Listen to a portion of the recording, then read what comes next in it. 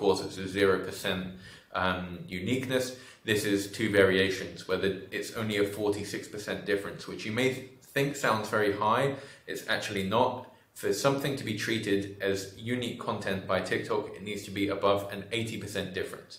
So a lot of the variations that we were using, for example, turned out to be not that unique at all. Ones that we expected to be quite good, to be completely honest. It turns out TikTok is detecting it as duplicate content. So we need this score to be above 80% in order for something to be treated as unique content.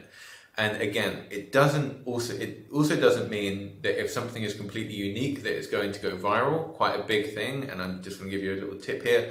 The reason a lot of you are also getting low views at the moment, if you're doing unique organic content, it is often going to be due to like the proxy or IP address or VPN or strategy that you have for creating the account. I can assure you TikTok hasn't died. We're still doing incredibly well on it. In fact, our accounts are the reposting accounts are performing better than ever.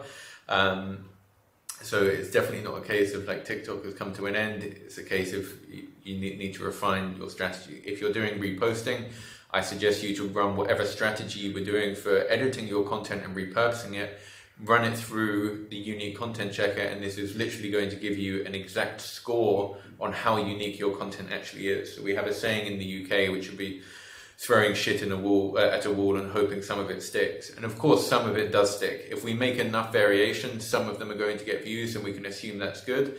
However, there are a ton of other like variables at play, right? In terms of the trust score of the account, the IP address, what the device was on, the warm-up strategy. Did you do something that caused TikTok to flag your account? There's a ton of all these different things that are at play. And so you could kind of get mixed up, and you upload a video and it doesn't go viral, and you assume that it's because the content was a duplicate, but in fact it could have been any number of 100 other things that you've kind of slipped up on during the account creation process. And now you can literally be 100% certain this is exactly what we have been doing to make sure that we're uploading unique content before anything goes onto TikTok. So it saves a ton of time. It also reduces accounts getting flagged, because once you are caught uploading duplicate content, we're quite sure it affects the trust score of the account kind of going forward. So yeah. Next up, we will go on to the AI generator.